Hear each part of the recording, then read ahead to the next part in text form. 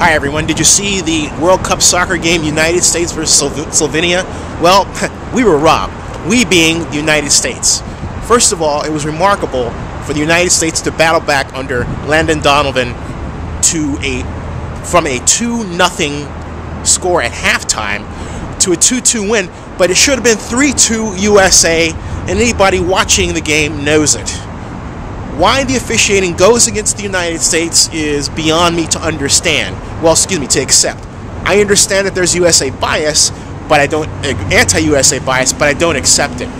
It's not right to, in the World Cup, FIFA should be very concerned that it has a game where the outcome is questioned and it impacts the position of the United States in the World Cup soccer rankings unfairly. Hey folks, this addendum, the referee could not explain what the call was to the United States players to anybody.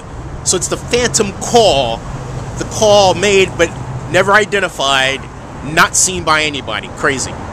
There should be instant replay in World Cup soccer. Why there isn't, I don't know. I had to make this video to get that thought out because a lot of people have been texting me and calling saying, hey, you know what? You got to say something about this because this is absolutely terrible. It's awful.